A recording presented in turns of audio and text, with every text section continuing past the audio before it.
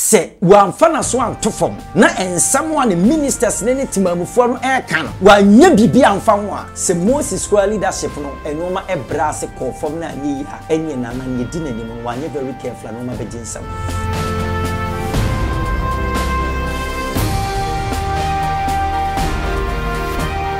Right, Monsieur Ha, one Ghana TV, media nana Kofi Jiskapa.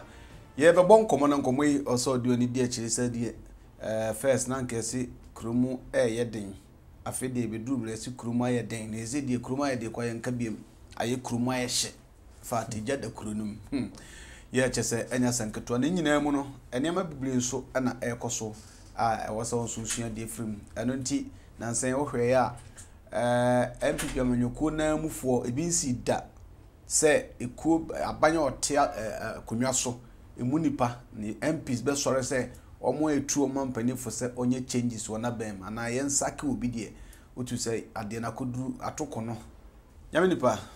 yo nana bacho na pom ti se yeso adawro ma me hoye na wonso me hoye pa ishanka radizinda obi won ma me bowudi na ono be fi se bia ma mo de teka wa bodi ni ba ko sa ma isi a cheka credit no crepa medini Prophet Prince in Cancer yes yeah the humble nice looking man nyamishaw that's nice nan saying hot na krumaye no obia wo de woka ebi se omampani no da declare no Wednesday na e declare aba no wo sunsun so sa na spiritual for no ese na ebi nso se ya chechire no me ye sure se we mu na watete bi na nsan de abeto dwa a chese nwanwanga na bakose mu de yenusanka omampani bi te so a ne MPs nyade a so ye boni so ye papo nyade a ne MPs be sorry but me ye sure se what se MPP for MPs ni bi asore se nanado onyi sika finance minister yenyini mfra konwa so wate Mati pa. Now what else was your take on that? Mecha wa hwefo no watiefo. On se no kwasam ne se wo hu. Se onipa se wo ye kandifo a omo medi wachi ne obi ehwew. Na omo medi wachi ne hu ne se bibi nkoyi a omo ho kwan so mo kasem. Yes, omo ho kwan so mo kasem pa. Enti ne ministers no aka ne de ne kwan so ano ne se omo timi akasem. Esese no ma bi ntwa yi a wasana na nso tie no obetimi bibi afa ho o ye bibi fa ho because unso hwe bible mu a o man nyame ni pa die kasa ne the bible abam Moses you be a bible si asase su nyina woni ni obi a onyankopon ne kasa ano ne ano okay but according to Numbers chapter 16 Bible say Moses ko dum pempen so bia ne we nyina ne nso ni pa ani ni mode mu a obo nyina na Israel for no se enduru ba bia enti Bible si dum pempen so bi no na afi o mastate cassette ya Moses a nipa domni bebrebe ahia mu a o mutu agina editia Moses on say na nankofo e dey yes o me yesen ministers yes o me yesen 80 right yeah good and so Moses penso ne de ye Korah every ho Dadan every ho Abiram every wa omutimi incite nipa 250 elders okay editia Moses sanye beyanka eni nanado die yanka omunyina kaseti an sene oye bia enye wonsesa ne no mam eni kopem se edum pempen so bi Moses di asem no koto onyankopon ani enti ni Moses kra na ogina onyankopon ani mu a na nyankopon ne kasa ano ne ano ema otie onyame asem be ka kire oman no ono kra no ye bia na so nipa ni manipa timi nya bibi ye de be ekae enti we no e kire se onipa bia se we ye leader e wasa we very careful na mo ni da ho yi na wo de waso eto fom na omo di wachi no ensem won be ka no wutimi ye bibi efa ho efisa won sa wo study bible a ho nana every time Israel for no started the woman no see Moses ni leadership e wo mu se nyankopon ba be kan bi ma Moses e ma nyankopon kra ekuku the sons of Korah opai from e ma nipa ni wuram o mo yere ni wo mo ma o mo tie atua wo Moses so no o mo yere ni wo mo ma wura asase ni ma asase ni kan esa ka tuae Bible say asase ni ka tuae wiye no a mindful ni na e sori tia Moses say Moses adenti na wo nyankopon akunkum yenkrofo nyame made no makunkum ana Bible say nyankopon ebusan fuye and in Yankopon Esakum Israel for 4,700 people. Just because of so much can be via Moses inti. And son a chirino, a chiri Addo. Nan so steady sa time no kwa Moses leadership and me and you copying time with the woo. Okay. Oh, inti nana say one fana so an to form. Na and someone ministers nene timamufo no air can. Wa nya bibi amfa ho a se Moses square leadership no enoma ebra se conform na anyi ya enye nana ne di nanim no wa nya very careful no ma begin sam. Wa nya very careful no ma begin sam. Yes. Okay. Na enye nwanwa se ono an nkofo agange a nim se eden de obi nim se eden. In fact, wa abeka se Ghana nye den by this time pa na ono minim bebia onya wo source efre. But se eku atia kunwa so ana amanyoku atia kunwa mampani atia kunwa so ono an nkofo bi ebi nsi Ghana bakose mu da enye nwanwa no kre nwanwa na nunti no se nana eni ni mpanyimfo ye very careful un se wiase wo se wo ye leader na bibi boni ba bisi a bad omen bi ba bisi a nyankopon ma wo a sign. Okay. It is sad we are a sign say spiritually no the leadership of Nana Akufo-Addo is falling. Oh really? In the realms of the spirit it is falling. Inti yakobasi wa se na natimi ye ben esisi pillars ni ye na natimi nya stamina ni ye. It is yakobasi na say ye mampanyini bu na ni go so ka so e de ben na mo betimi aye ne mo ka na me mfa ho ne mia me pese me ya na me ya ebe dum pempenso bi no obons on mine no ebe si opinion no man be to how ne amane ebe dum re bi ana de mre wo mu mre fofo bi be sa ba che. Yes, and me foforo be sa ba unsa Bible ka se bo se ye wo mre mu aden emre mu aden pa ani wo mre bia ne mu aden pa yie. Okay. It is a say no my Ghana sabi ye wu ni se ayeden no na je hwe sikapa se Nana Addo amfa na so anto fam nanie nipa ne kan wantie no anya nsachraye bi ni nsesaye bi a obonsa me se emre mu aden kese pa na fe na eba beba se se obi asu na fe ni eba besumo. Yes, afe ni eba besumo. Na so de to form no na so no to form why den anamonto be na woto is this spiritual side and also physical side? Aye both. Own say nipa ne complain bebrebe. Esa decision na wo take no system. Enti won so won ewiase. Se wo nipa bia no wo tiri mpo no wonim sane wo ye ne ya de papa. Na se nipa na wo ya ma omo no kasafa ade ne ho ese e wo mu se wadwene mu no ani wani sunu ni sa na wo tuni anamonto papa. But emwaye na eni kwan se okasa ye papa ntini mekoso aye because nipa nti na wutu sa na muntu papa no but se nipa no se emwaye a we se wetim ye de be esesa enuomam eno ne ade a won se won nana ba besi so no ye nyina enim se ebiase die ye se nipa be ye bi na nso ameye den wa ameye bi nana ye bi obo ne homodin biara ne nim die ne nyansa ene wo mo matwa ne hwehia emwa o mo ye bi nanso no kure wo me ne se nie nana no nim se oye no nim se eye the right way eno ne kwan so eno na beboa oman no so woni sade o ha wo brain enti eno na se kobasa sometimes we are sinipa no ma bi on so to be compromising in it kan inti no nyankopon kra no to be compromise sometimes. Okay. So tina sometimes so nyankopon ni pay delay ye nipa ne be hwe nipa ne bone so agege no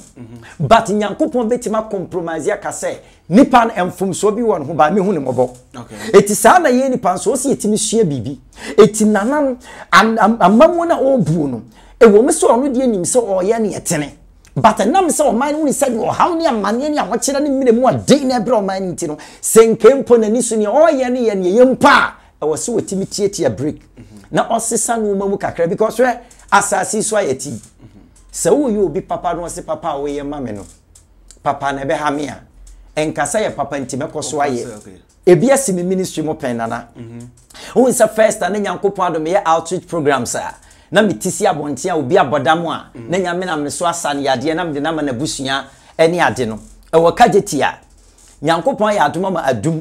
rails no so wo ya tie see the other side no great on say na bodani bi ete footbridge na eso na mini na mo a ene hye me same mkɔ ne nche because on say na nyame na me so bompa ye ma omo me yare omunya healing nti na madwene ne me spirit nyina no ayese me pese me boa sa nkrofo no. Okay. Enti na owura bi abubu a wate wodoma na ni esen fra na omo be pagya no e de ne ba betena bridge no so a na oto adomanko omo fresh ama we say kra adomako nyameche ninyom na otimi to ma no ye de kra chen adomako nyameche no obo onyom enti na mamfota abefa no e de ne kobo show etimi ko ne nchen na mse mi yo nyame nipa na kama kuma se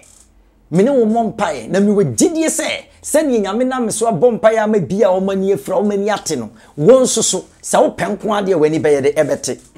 me ka sa kire no mi nim se me ba beboa no me pese me gidie nyankopon nam so etimi bompae ma nani ye de be ete me call with full vim and fire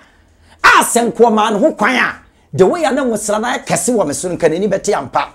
emfa woni yesu dodo a ne nani ne fra na ubegye di se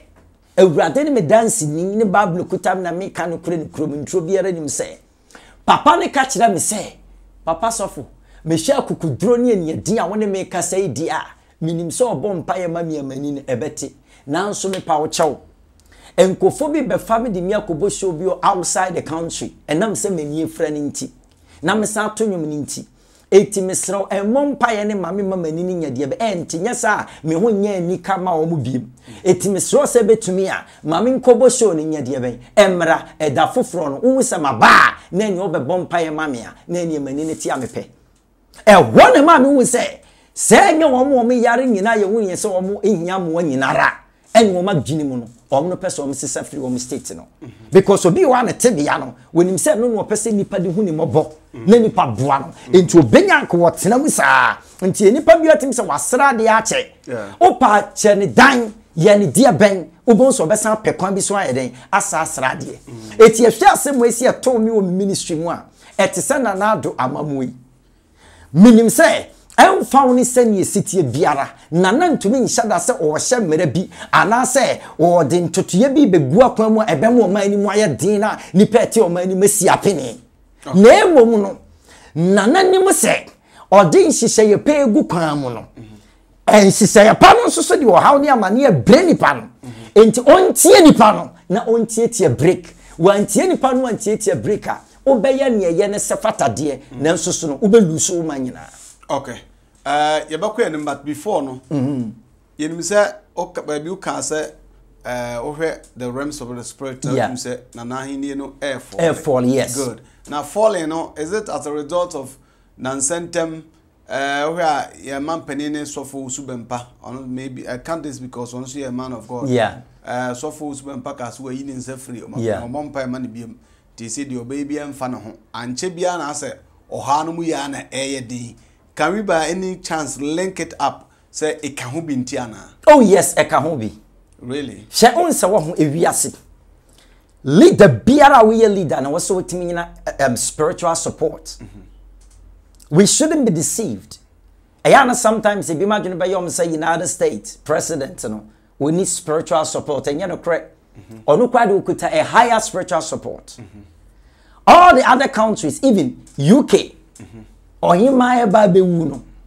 empokura no na sabi okuta a very serious spiritual backing enti na amamwo na Nyankopon adom obuo no enya nyansam nimdie anase bi ade a wasua ene mpanyimfo e ka ne ho nimdiom de be support no nko eno ka ho bi but e was spiritually no wenya pillars anka se be so na se ne di na gina ho eti ko due point bi na se kokoba se sunsum fam no wana wase wo mu pushi na akofo adoma oman timi ekwane ne mo no o mu nyina no sabe o mu yi ni nsa efiri ne so na o mu di ne ho yaw na o mu abi anka spiritual o metimi dia pushi ne no o mu ewi sa nwa ne firi ono mo a I'm telling you say e betima man na amamu ho atochema ena wo nsa wo sane yesi abrabo yensom eni nipa no sa na sunsum no ma ete sunsum no ma no we eye bi tawachi na we so ye bi tawachi etimi mfa ne se bia we eye bi tawachi no na we so ye ema wo yedu basa baako pe ena ne nsa etawachi a ho ema sabe still na utosi no bibi mu but senka nipa ni nyina no ede wo honhoma nwode ni ta na chi ena wo nyina so de akoma pa ne adwempe ta na chi a enka beboa me nuoma mu ye den no na nuoma ye basa na timamufo no e complain bebrebe no enka nuoma betima sesa kakra enti wase wo na na manani ko ne spiritual support so yi Now so sometimes we any pa no very careful.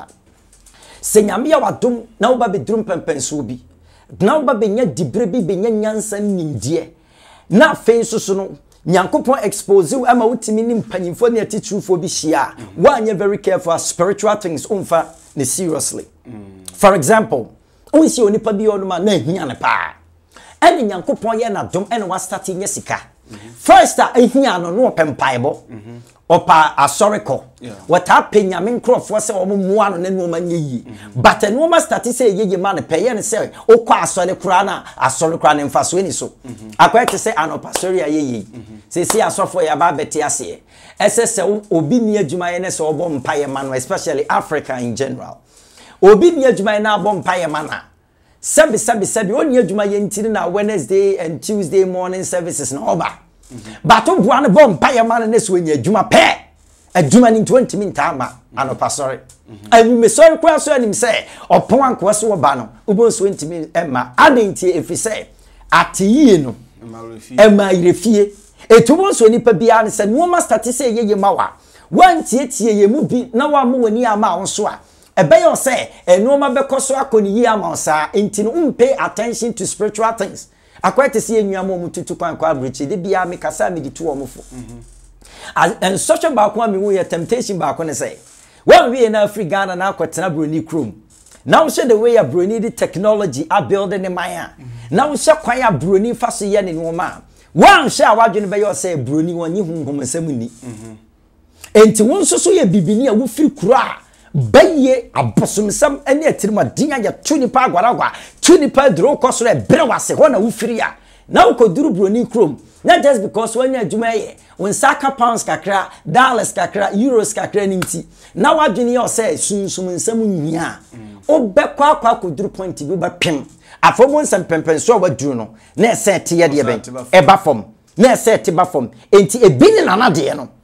empempenso abadi Nyankopon te ye mampanyini aduru no e wase mampanyini na ni bire wonu sunsum no ma ho omo Nyankopon adum before obeba abedi president no omo ta na chi no se ne tie biara ni kwan so no ntam sai. Oh, okay. And yet biara eni se empo asofo na nasa spiritual people no mo back in na no se o ma fumumpa na nkasa mpekwa bi sunsa ne o nyade be enka mom anya sa wona o mo ta achire ede wumum no ma strong na cinema o babedi akonya no so no se sankofo na nkasa yiyi wo nsa egbeshi ni evil la na o mo no sunsum no mo betima ya ta na chi no o mo hwinhwinhwinhwa ade na o bo se ba na o yede be o ba fom entinya na nanko obi biara o tie ye no emfa saade mo ne bra se nipa ne nkwa asore ya e ma ne nkasa yedie bi a wadi nti nkwa asore biem ana asore kwa na wadwuma na bibi ne unya mmere nkwa menkasa sabe ubempempenso a wadu nti no wo sore ya no pa wo mompaye wo koda wo mompaye ana asa sofu bi se mompaye kra nkasa wo wasting time ana fensum pempenso nipa bi a waduru no enkasa waduru nti unhia nyame sofu bi a obetima bo mpaibom ana obetimi di nyame asema tufu unhia onipa bia pempenso obeduru bia no unhia se wonyame nipa bi etawachi ida afutuom ana so obeye sunsum no ma etimi dia pegao na ma bebia wadi Nyankopon de waduru no wato akoso sa anya sa beti abafom. Okay, but just metwase a was omampani etumi pekwa bi so no so bedu sorry usu bempantem ya de bi hia papa ani tie ni ahobrasiem emma omampani emu nani mu sasem we say so da because reverend usu bempa ye nyina e beka no kra nyame wa freman no. Oh, okay. Nyame nsa o man no so ena honhum no won say ye na we nyame adom ahobrase ni ani die mu enya hantan mu ye na we Nyankopon adom ye wo sunsum ani wa yetimi ko sunsum wi ase no unu papa na utimi sa papa no nkasa kwa okuta bibi. I'm telling you on kasa kwa okuta bibi eni wi ase won ye yete asase su nipa nyina nyepe of course wona mani de nipa ba ne titi ye mu ne nyepe da e bus of dwuma mu mpa ne titi ye mu ne nyepe obi Holy Ghost otini mu ne ti sei small boy bi obi Holy Ghost otini mu no e so che dem ha obi Holy Ghost no otini mu ne ti sei wiase nyina na tini mu enti ne Holy Ghost no benam obi so aye no wo so ye sofo enso pa ye den wontumi mfa anye da eti reverend wo so bempa any asofo mpanyimfo bebrebe ya nana kwasra mu afiri wo nche anase nana gi wo to mu first eso mu fa sunsum nsam ntai na achi no sempo enfomso bi ba asofo ne ho a me se ani die ni ahobrasiem nana mpe kwan bi su no no ntam nsa anya fine eno ma besesa. That's the solution to our problem. That is the solution. Sound so soon as will be tea. Na sofu bi aboa wo pen. Sofu go timi se sofu we nyame nam na futuo so na adum pempenso bi nyame nam ne mpai so na kwan bi biema wo nyame nam na kwan kire bi so na kwan bi biema wo a eni etie biara make sure say wo de so ne sofu no ntembete kra na enhu sofu no se wo ye wotamfo. Because eni aso ase ne apegya wo no Sadie ni di wo yawa etimi bere wase. Etimi ma no makofom a spiritual principle. Okay. Yeah. Ebi to fi say na nado ankasa kra na nsen se be ase ne kasaye no sa ne bi adwen abe ase arrogance kakra bam sa ne bi adwen me no kase kwa so pani beduko bi. Sorry, this man Kofi Oduro. Okay. Sorry, Kofi Oduro. Okay. Ade futu akomo man pani se onkai tamana osre. Yeah. Vote no. Yeah. Anye sa obeba form. Yeah. Eno so no kwasem ne se wo ho eno de omani nyina mfa nche na nado mesra ni de ni ahobrasiem esese na nankasa yi wo kwan bi so omani nyina mfa nche no so ka na nankasa ya wo adwe hu sa kasa ne sen good e kwan bi so no kasa ne de antwaye na de konti a mesi ya ntwaye ne na me kasa Ghana mpanyimfo nyina ni nipa nyina mfa nche na nani ewiase wo ho pressure timi ba nipa so. Okay. Pempenso my Ghana aduru no ade so eso nana ntimi nkasa yeda ewi asintie ni yie pressure empempenso my Ghana aduru no etese me fa ne se wo ho ye di ade a bempa na esia so awo pampam nyoda wa pampam nyoda na obi esia na nipa no peso no di nkomo no ma me pa to betimi na di nkomo no ma ene de enyo to me because enyi ehihye wa pampam no affect wadwen into kasa ntimi nye yeda entin eye pressure or mine pressure or mine tot ye pressure abana na akufo ado ye mampanyini so enunti out of pressure and tension no enu na ma o kan sem bia ye hu ni say ensam na anya de ben entwa yi na leader biara we ye leader o wutimi duru sam pempenso no ti na me se Moses kra bi si Moses pressure e mo de abufo ye de e the 10 commandments o nyankopon de man e de hye ho eno ne ye kire ba Bible mu but atenia Moses di ye no eno de bia ya nkire wo be de ye hu so ne ya ntwe de na so ani atam that is it enso wo ye nipa o den ya so bufo timi ma the whole 10 commandments God gave him no o timi de hye form no obetimi aka asem bia ensam fata so enti no yenti ase se na na kan bibi na sanya o eye pressure na munya sam ketwo unse edan se wo ho brade bi dollar no rane na rane ina ku ka ho na wona dollar no rane na rane a ka da beda en ka beda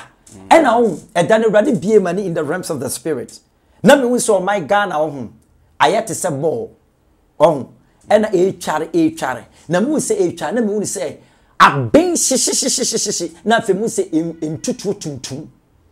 etwa mu nyina ahia na mu se akaketua bi na pampam na akata nyina so asia ne say in the realms of the spirit in pempenso my God na duru esuma duru yen ne say yen nyina ya nsom wo mpaibom na afen susu na nansusu na mfa na so antofom na wanjane ankoto nyankopon tumi kese na nyankopon tumi kese amwana na koye nipa adwen nipa nyansa ni nipa nimdia ni nipa research nkoa still enoma bekoso aye den amesum no benya kata ba bia so enti na namfa Moses ni strategy ni bi Bible si Moses emra o mani nyina start so mo soretia ne kasetia no Bible say Moses bunkotodwe ede ne moma e bofom na fe wo sugu awrade so wa na awrade nyankopon ka che ne se bramani okonya mi anim no ene awrade ka che ne se me kire wa kwanche biye ka che 250 elders any sa enkrofo no Dadan Abiram ni Korah sons of Korah no ma soretia nyina ka che me so mo mfa sensa no mo mfa incense ngum na o mo ntwa jantu no mo nsi no obi amfa megina mani ene brade nyankopon che o mo sa direction no ene brade ka che o mo say enen oba be kire san ya mo mahuni so no nyankopon no o ka Moses hu ene brade nyankopon start so ma incense na hye ese keke na na fam nyampa e kwa na bibrebe ya wu Let us say wow one thing now we differ was no bia obewu. Numbers chapter 16 ewo ho. So enti no ade asese na ni die ni ahomprasem. Nana Akufo-Addo betima ye ne say nana ensungu nyame so. On many sunsumfo nyame adifo nyame asofo awurade abe wom. Na nya wom mu preach ne keke. Wona nyame adom ni nyame nsa won so. Na etwere bi on ma on fra wom ankasa ne omenye meeting ye mfa nyame nhia ne nyame adom nya de ben emfa ntachiri. Ana me pese me gina fidi kese we say so ka asem bi. Enya asofo ne asofo. Ni asofo ni asofo. Nana enya asofo ne asofo. Ade mpa kwa nipa bebrebe enim ni. Nipa bebrebe agene se yete se asori bi so. Nipa ne asofo ne kabrofo timi keka brofo ankese kotu babu quotation. Eno na kire se wa ye asofo. Ye obi on ma na sore so. Ye obi on ma wetimi keka brofo ankese be frefre no. A place is ankese ba spiritually we need nothing to only anything to contribute spiritually. Okay. Woni bibia de boawo. Yawo wana nkasa obi okra ho. Woni asore. Enso ye nyame difo nyame adom woni so. Se oye sunsum no ma keke de ta na na achi a me se no ma beye gede amanana. Enti na na nkasa mpe sunsum nkrofo a onim se adom le to bibi wo me so na woni nyame nipa bi ahia ho. Na se problem bi ama woni ne ntemu a oye sunsum no ma ebo mpa ye ma no ono ma beye yiwa be won se nipa bibi wo no so. Na sade o kan de sabe yesi bi wo ha ye nsan kopa bi na se sofu su be pa o na won so atumi agye to kuratumi na se won ne ntem aye basade a o san kopa foforo se ne anka on san ko na chi na onko kai ne tete do ya na se on se wo madin kan establish e no say na nan try the best se o mun ntem nya fine na o mun ntem nsa nya fine so but yesi we are nam dodo nya de ben ensen kwan and a bible cross two are better than one. Yeah. So and the Bible says one shall chase 1,000 and two shall chase 10,000. 10,000. Yeah. Enti yensom no eno ni ade ade be hia. Sade wo ka se ejagu ni chemu yi. Sane onto se eja no ano badwo no. Ontumi nkakasa da bi mu sade wo ka. Dabi. Na so for Kofi Oduro afutu yo de komani no. Na nya sure se ebetun afole on a good year. O se wo hu. So for pani Kofi Oduro afutu de amanana no. Nana mfa. Now when pressure the pressure yes. We say 18 year ka say a foot no de tu ne de watu but what yes ye de sunsum no my de beta na china pressure ni free ho because the pressure ne da so na pampam kwa ne kasa ho nte da because ya de ya tie kira se de ehunu nko akwete se sa de bia e hia wo gina chi a wo nti hit no but o ben ya de no a wo sa de na hia nana no oteni ja no wo sa de na hyehye se de nana medi o mampanyin no ohunu o ma no oba be di mampanyin wie no hu se se sa na de na ye de ben eti akwete se ne mpanyinfo bubu bi se abusia te se kwaye no se wo akire a ogini se ebom baako ba wura mu na hu se dua bia ye de ben e woni sibre sa na mamu tie o betena so a na bon se ye de be mu hyehye enka nana wabɔ ne homoden so obi kase nana Akufo-Addo mo ne homoden a ne nipa kro no sabi on ka ne kore nana ebo ne homoden pa but ne kure wo mu ne se nana mmode mu a obo nyina no sabi ni state no man na community no e kam yakwete se nuru ba bia te gese yekoso boa no. Yes, and the best is not enough. The best is still not enough. Sana de na kwakoye. Eti no sana wunyo bia we study no ma. Oba bin sana na nya hwe kra. Ensu na na ebo adwuma papa. Nansu the state of the nation no. Empempenso aduru no imu aten. Enti ne nyina wo se yeta na chi ne boa no. Wo gidie be se otumi ne sofu zu empa ekotimla apa and things will turn around. Eno na madin kan aka no. Madin kan aka say sofo usu bempa kase wonyame nhira na nado o man nko nanim aho obia ni wo betimi akase wi ase saade ne intimi mean something in the realms of the spirit. Wow. Obi o ya spiritual person biara me pato wi ase ntie ne yi whether the person is evil and also the person is a good one. Once any pan be bie ne katere ma de hira na be yadwuma. Oh, okay. Se na koma ne na dwene di akine nko a eni nti no obi betima ye bayifo but we bibi man na se nani so no okasa wo mi firi madwene makoma ni nyina ma hira wa e wo mi so ye bayifo nso wa hira won kwa de obe ye hira sanso so ai no so bi nso so ye nyame ni pakan na nyame ba no fina jeni na kuma mu kuremu kase we hira wa no ma nyeye ma wa beyeye sanso no obi nso ye nyame nipa obi ye nyame ba na empo de na no keke na kase nyame ye hira ba na jeni na kuma mu no sabi odome wa enu nso enkoduru ba bia entini so obi a spiritual person na nipa no fina jeni na kuma woni ne ntame ye fine now the old mom paya tintin bia nye sunsuma kwanchere kura ma na reverend osu be mpaka se na na adu nyame hira no o preacher o kasa adofo no mumie nyina mfa mpa bon time na na chia majabi bia manaka Mrs. Spiritual, it means something. Obi obeka sa de ni mean something no na sa ni pa no ye low ho nkomo nti hu no ma sure ko gana for the do na anyi sa enema ni o enya ni ntina na ye bre why ne betimi akasa sunsum sem ni ho etu se nyame na me so church platform bebrebe so se ewiase sa wo hye bebi a wo firi wo hu kwan befa so abeba obra obi esikani ba na ommom paye ni wiase nyina da edi kopim so obewu mpa enam se wo no tu sika menti no still obedi sika but wo aye wo tu hiam before even ubenya bottle water anom kura so to susu ubenya sika edi akọ restaurant se wo kodidi no je so to susu ubenya sika tom pabwa je so to susu we save for years ansana no wo say ni panete na o kasa wonyam pabofo wonyi sunsum nsam ni enti woni pa bia hye wabrabom woni pa bia hye abusua wo firi mu nana abusua bi on ma wo metiye bayiye ni o misi asifie bia mensam wo ma na mensam wo nanso no kwasam ni se bia wutia yeye o ma me no papa o medi nyamesom saa na ye de ben etete mo enti no mo nyamesom na breki abusua o tesinyina ntimu ye wo mutum no spiritual covering and spiritual blessing bi wo mo so enti wo sai ni pa no wo mre enti wo sai ni pa no wa mo mpan kra ne no me eyeye mawa eno no ye tiase but me si obi o tie ye no wo hye wabrabom hye abusua wo firi mu bayifo no anwe ne se ewo mu sort America eti UK ewo mu se wako school adum pempen so ba hye abusua wutimu no yabo unia bi dam abusua wutimu no obi ba be ye chance yaba na betene kurase abusua wutimu no yama no ma nye yi abusua wutimu no aware anim wosemenyi sunsum nsam ni abusua wutimu no ye sei ni pama wosemenyi sunsum nsam ni abusua wutimu ye sei meme wa abusua nim ye sei ema papa wa abusua nim ubeko school wiensu ye ma unya adwuma ye bebo wasesa enti oni pa bia hye wabrabom na wunu wunti na se bebi a wote ene no meko ne no na mo akasa wo di sunsum no ma di anase sunsum no ma wonyini na woni bibide bia me ka simbi onipa bia o ne me beto nchia se wonyi sunsum nsam ni metim ni nipa na ko bet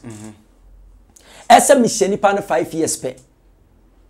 nipa no besu atwaadwo obesu no atwaadwo adentia efise asase a yetoso no from bia ni wet wada nipa pomdin ente wada ene na ho den wo se wonyi ni sa yare wo enti won hwe wakwan yi a yade stroke beba betimi abeto abranka me hye won ka cho se me hu stroke woni man ka anyi ni ubedi matem sanso so enyi onipa bi on ma wanya sika si wonim sa that sika ni betimi afri ni sa obetimi nya abayama ne ama abayama ne be hye sika ni nyina ana obi betimi setting up am na koto fidiem ama asem na obetom ni ntino ni hu agapade nyina ji se fri ni sa nka wanyi ni enti onipa biara empempenso waduru biara wada se no meye mawo no manye ye mawo di sunsum nsam di evise sunsum nsam eye real ena sunsum nsam e wo ba bia kro bia wote so bia evil spirit e wo ho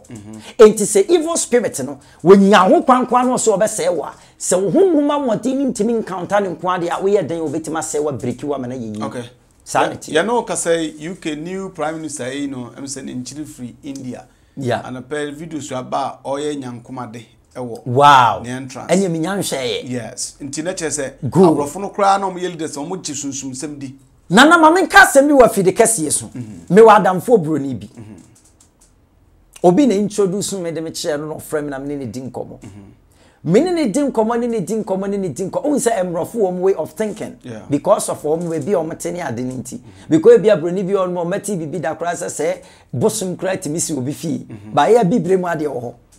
mini broni ni kasa no na me the Bible quotation ni preach no ba na me pese me testing intelligence on concerning spiritual things na me che so je akwanchire dia ansa na me ne be ka spiritual direction bi a me ne naka enti me kra no more or less na ka me akwete se me mpesa me ka because me nim rofo de wan sha akokasa me kasa ya me yes okay ma me no mompa me ne bompa ye ewie ya me yes okay meneno titimu ape.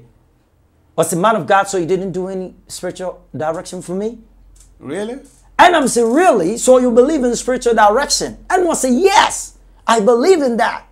And was started to what or Bobo in Crawford Eddie at the church me. And one castle, I research what you will see come before be a favor or a company will come before baby. Now I'm employing Crawford beyond messy up things. It do point to me now down for be catching so when your dream be about in a Jumani or kind one year burning in AC into what the spiritual things CD. Oh, but yeah, they say, me catch any so on spiritual item be.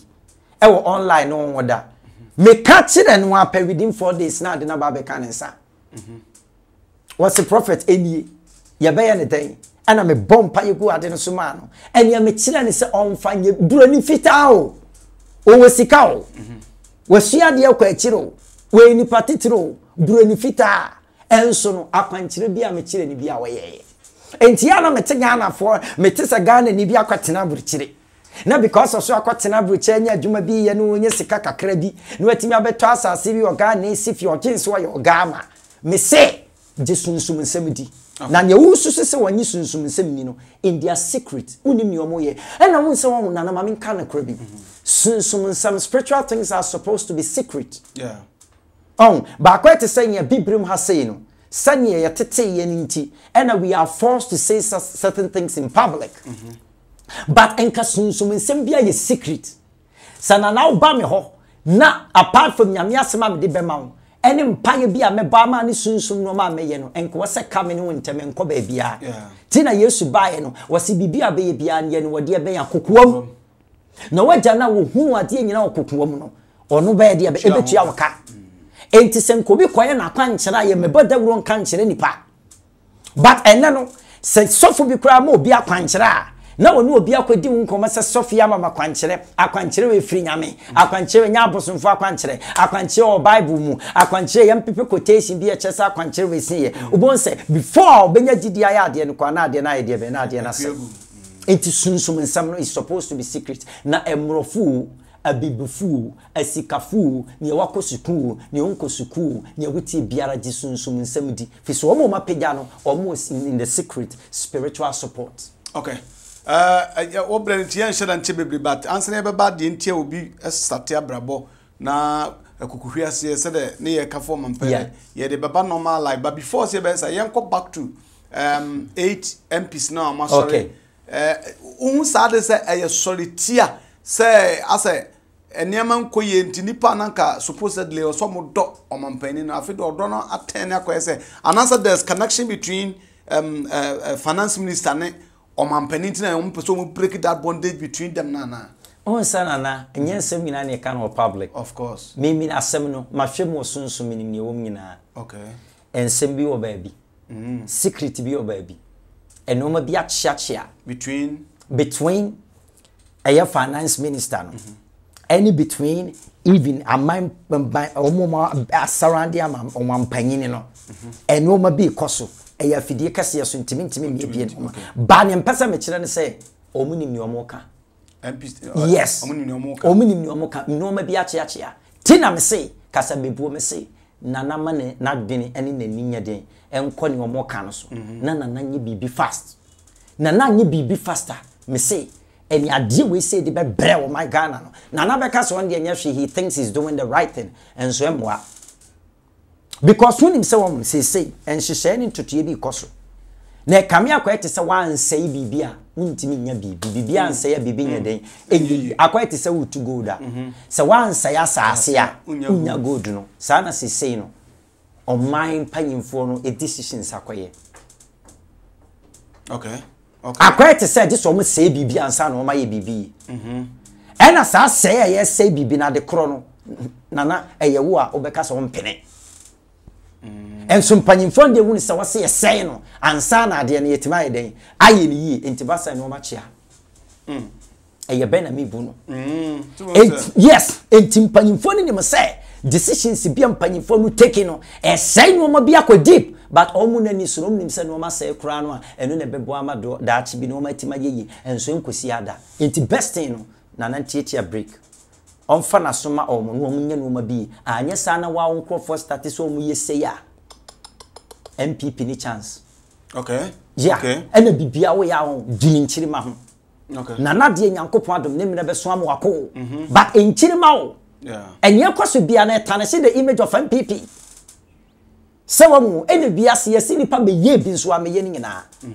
Ena bia so the fact say ade a wo ye ne right enchire say ade a ye ni ye bibia right. Okay. E bia sintie ni ye.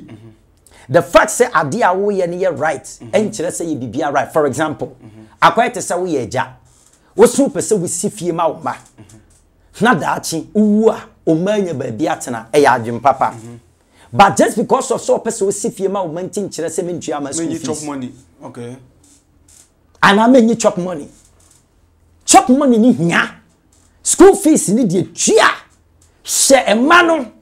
Enkasa wo sifie nti wo nhwe fie. Anu na ya ma ware bebrebe agija.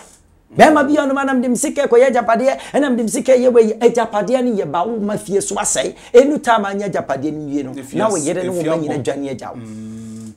bibi sa na ekoso bibi sa na ekoso na na ma wonim se na na etie mi ani de ni ahobrasim na na nim me kan eni decision na na take bia no enkaye ebi na me kan ba na etie ne se efie bebo eti na nanti eti abre ade kro ne nye ye ne fiabo ade ne nye ye ne fiabo no man na bo okay wo hwe omompani his excellency ankasa wonye obi a wotaye reshafo badan bi nim se eba information ministry a waye reshafo ba ko bi eba energy a waye reshafo ba ko eba education waye like waye few other reshafo but finance minister no nko ano wonye no reshafo and nkofo aka kozempo afide ono an nkofo asorete we say high efficacy is 120 but is there anything primary bit to me share dear free more the reason why can of that all removable on reshuffle whatever onipa bia we leader you have a secret leader bia with secret and a secret no you will nipa only keep the secret say o free nipa na woni no ewo secret ne se nipa na free so na foforo ba be hyewa e ma no mba be yeden okay because you no ma be on my secret be on my also wotimi e cover o ye cover up it is nipa foforo ba be hye ho no mo a just a find way be e try so be kire kine nipa no no ma bi ma mo no so no buy into the secret it is a secret here between two people la obo nsa wo say third party bitimi bam it is a kobas na so na nipa na ono no ye be sesa ne de na ba ne se one steady no one hwe na kwa yi a e bi ono so no ene be kwa akote secret ne to okay it best thing no when our leader ne de obehunu say it's better to maintain the person say obitima uphold the secret. This secret is it a spiritual secret? No, not a spiritual secret. Not necessarily a spiritual. There be a spiritual secret, not necessarily a spiritual secret. A amamuum secret. Okay. A amamuum sikasem secret. Okay. So what am I saying? And now secret bian. Ebi mo nso we o mo find it me di hu. Okay. What am I saying? Yeah. Entino because of secret bi entino. Ebe thing, but ni nyina mu no. O se na so ye bibi fa ho. All right. Afiyamla na ye ba the end of the discussion, but before say baba no na me ye ka bibi about obi wo a otare na why. Ono na dream ne nsuhye nya nse wo ye bibi ben koye said na beginning wo chechim na and also send a something from you being a man of God no send a ho some city. Okay, ne tie ne so ho. When Yankopon bo nipa bia de basa asiso based on qualities, virtues and giftings and talents when Yankopon dia ma nipa bia no when Yankopon asese se obia beduru no so ne mpempen so obia benya no so ne de obia benya no so ne na kwan bie sa ne nyame asese no but whether say wo de ne yakasi o whether say akwete sen ka memfa ne say senka eye school ne ye ka enke be fan say bia whether senka wo de ne ye wo ye grow be ye greater and will be there be greater ebi obi foforo there be the greatest comparatively no san nke be kan good obi so there me van say be there super great enti san nyame bo nipa enti brunsam no se wonim sabo nyame ashisha ma se wo do level 80 a ekwan bi obefa so biara we yes we do sa level 18 no a obesa brewase bia no brewase sa na bonsam tie okay enti woni pa biara no the moment abewusa obo homodin na no ma start yeye ma for example e bia uko school nyame adom witimi se wadisua ne koye e bi kwa wa pass exams witimi se nyame adom wo ba be page ma papa bia ye no e wo se wo ma wani bre na wo pesunsun wani pa bi na ye sunsun no ma wani bre on pai bom de nyame asem bobra ne nyame tumi ne koso so wasene e bi so ni pa bia nsem punto start se ba wa bra bom pe e twetwe attacks e twetwe ho haw ne amane enkanka ne abibre ho no ma ye free ye okro bi so a ukoto Range Rover enye news but Ghana ha iPhone kekempo obi tie news common iPhone obi tie news entin Ghana ha no iPhone kurent obi betima ku ato ache na fa iPhone o ku ato ache na fa iPhone so ka iPhone nye bibia what must enkran ne yusu se wa good enti sa na tie enti oni pa bia no wo pese obobra ko wani mu no ya wa spirit opese obra wase obi amfa nse ne tirim saa enu tene se no ma start se yeye ma wa na wo ma wa gene eye o se unya sunsum no ma bia na abetwe amene wo ma ginsemu ansa na wakopɛ sunsum mu a eye big mistake ena wo ye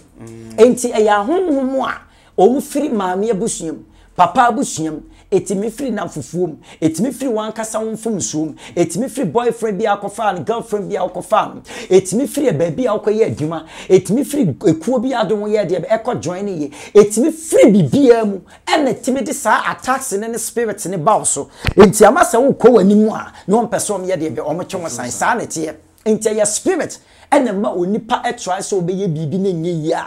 nipa na bra bon be ye de ebeko eti so be tie ne se nipa ne friend left fit mu ne say obo ne humodin bia but ade ne nye ya mema odifo bia me hye won komansa ne won se bibi ye den ekoso enne no mo ni mra won se bibi na ekoso wa bo humodin wa aware yim bibi ni wa wonyama ukunu enso still ukunu no woda no wodo for what was say ye normal enye normal we yire he what your best bia de na dum pempen so safata we yire mu we yire mfa wonye hwe obenya kra na wawu a awoso woni se bibi ye de be ekoso wo ma what try say obema wo ma good education what try say obetete wo ma wonya misuro enso wo ma no mu wi ebi da ne atutufo na wate ho eye obonsam enya wo ma na ni anti susudi wo matem eye spirit bi na pasa wo modern morning na ye de ben eye kwa obi onu ma wonye sika ebia woni Ghana wa kwantum no pese odi sika bra busunya na busu ebetima ne maame betima ne papa betima no ankasa ne sister ne brother no diska pase mu mfanye fie japade mfanye de emfa mame obehu ne so no ankasa ne fie fo no na honhumi abawura o no ma ede ben adiska no enti woni pa bi o steady ne life mo tim sa de ne koso biara no eye spirit na edi munya enti mo sese ye fie fo no disappointed wa na sese de also be udiska be ba be si wadamfo so ebi okwati mi discuss sofo so enso se sofo ni ye low ohungumu a the same spirit na wo insight abusuafo no ma abusuafo no wa maame wa papa wa unya diwi sika no obe insight sofo we weak ama diska be si sofo no so kra so nto assassin sifi onu so bedi nti obi o study otimu no se ade poti bi obode wo modi wo mu bia na ade na giagu no eye spirit na eye sa ade enfiri woni pa no Wasaya sa wo sisem penny pa foforo na a result in the same thing we so team say a spirit bi na ye sa ade no sa de onipa bi on manana we are very good we ye nipa adoye by any time obey nipa adoye biara na de hawa bre no ni wan ko se adoye mududo na edi nhiraye den ebrew ba de nti na nko awo ye adoye na sabi adoye no e de hawa afi na be yare afi na no me ba be basa echiresa spirit bi na ye de ben ehyaase obi on mo tu kwan no oba Ghana wetimi eton wo ma de brabusua de brane nam fofo enso no be ye sa do ye we nyina wi obekọ no akoyare ada ho enti obi a hwe de life na wetimi no say o bo ahomodi bia se obeye bibi o bo ahomodi se obeboa obi o bo ahomodi se obepushim wo ma ede wo ma dum pempen so obi obusuani bi wadamfo bi na sister wa ye nenye yi a na ne eye spirit na eye sa enti sai ni pan o ma nani mmire no nsom nyame yi wanye ne wo mpaibom ono ankasa ne mpaibo wo fom a on pe sofo bi a wanya ne mugidi na wagidi se sofo na ben na sofo ni nim honhom no ma nya Bible quotation kwa yeah pato yentie me yo sure enya sofo wa Bible quotation gu ni tirim kwa baba enya no asem na meka because sofo bia wa Bible quotation gu ni tirim enso spiritually in way low bayifo kra bo ataman a obeto fom sofo wa ben awo honhom awo nim sunsum no ma wa yeta wachi a sa spirit na ma bo homodin bia na ade ne timma fom no sa spirit ni be firi wo so na ma no ma nyina ida yeye ena na wiase won se honhomoni otini power brabo so se wo firi wa unhia so be catch obon se no mesesa okay abai you be see about before no na so for na say gradually gidie no kokakra yeah o de asa wo kan ko obi obaka say hwemena bram ho ne ade ba sa wo de wan kekasa ase de na ma ye different kakra na fe wa kire wonchi kakra na yenye nso na ma no kure wo mini se wo Mr. Nyankopon na meso kasa I only want to educate the public. Me pese obi fa nyansa ni nim desem efiri mano. Ebi se ba de Nyankopon adu minim hunhum nsem o nipa bebrebe nim. Asofu mpanyimfo bebrebe nim. Eya akyede nyame de akye me. Enti ono ma bi onum na minim na me ka mo asem na nipa nyimi nia na ye me ya. Ana obi onum based on that story akọ. Eni nkyire bia wakotin wo ba bi nti no. Ama se wo kasa ne se wanka support ne sofo asema waka onye wudie ni ni enti de wutie mi wi a wo sofo na wudi ni di no wo de ayede ben wo de akone ho na se wa be wa hu mampa e wo se otimi ye bibi ma ade ne to ye de be etwa but se ko ba se watu anamo na ne se bia memfa ne sa ade ne nko ne se ade nda so tetewa e wo sa wo sesam okay enti sesamu no wo nipa na be hu eni wan kasa wo spirit direct say ni pabi mame nko ne ho anase say ni pabi say mame nya den enwane ntoa no sa ne tie okay eti meme de me nka nkyero se bra me ho na emum se holy spirit show na afrem nso de ameje wo so sa ne tie but me nka nkyero se bra me ho pacho wa so no wo he na o number no nso eshi a chinti no what the two drama me na nke hu se be si akono Nyankopon adom asore ni wo Accra La Paz ni boy town okay e wona asore ni wo me number so yeah me number so is 0249 463182 mbacho o to wase kan na ko bi atumi atwero mati number ni 0249 463182 yeah so akoso bi 0249 463182 yeah okay minim so bibi apaso katwatoa na memfa unsi wabo no mawie de sem se sanity I makam bibi ayo okay yeah anuntin na waso ni di say asondi the Christ Delegate Kingdom Church Delegate Kingdom Church okay Christo anamsifo ewa asase so ayeye ahemfo okay right eti so for a prophet Prince in cancer ya na soro La Paz ni boy town asori din na hotel no Christ Delegates Kingdom Church ewo ni boy town Accra said o kan asem na wa wo hwe na wo hwe no na asem a wo kan hu se papa e he's making a lot of sense and anasem a wo kan adwene wom nti ma me no no nchechem ne mani so a number na di 2 dwa no na wotumi afre na won so net atwetwe nkomo se emwa bia opebia no e bia na won se tumi akansa se Nyankopon de afa no so de ma no ntide nyambeka eno so e bia obaka de acho media na Kofi Agyainst kapa ba me kwei no oya bruchire ni na wo Europe ene ne mpatamu a tap send na me kan form as afadi udwuma isa as tap send no ene man kofo bebre o ha no to atwa we ye send akukuro na beto phones nya fe na ukutwa kwantintin bia ne asomasi koma no bia da bi wo de tap send oba download app no e App Store anase App Store anase Play Store na ibisa so promo code no abo 1 Ghana asho e ba so automatically e cha £5 and as €5 for free o send this cash wa enter here so na wa America na Canada and also $10 for free after say when install app on their two phones no ye de cha kwa na say tap on there amadwuma na city dwumadi bia peso di bia bi kura na onim so phones onim o ten and catch no untumi ni nikita na wo hwe ne number na fa na say o say o your limitations bia na say o send bibi kakra e de beboa the God's business na no so watumi use tap send eno ene betumi aboa o mo na so ya sem ye de nkomo twetwe kaman e de bre wo media na Kofi Agyainst kapa mene prophet Prince in cancer and a chenkomo nyame yadoma ye besenhia me did ya nyantachwa emre bia am discover for Europe akoma busuafo wo Ghana no me use tap send no fee mobile money transfer. Eye easy, eye convenient, eye fast, and sounds so free. Me discover ye mapim. Tap, tap, send. Intienne, also download the Tap Tap Send app no ever mobile phone so free.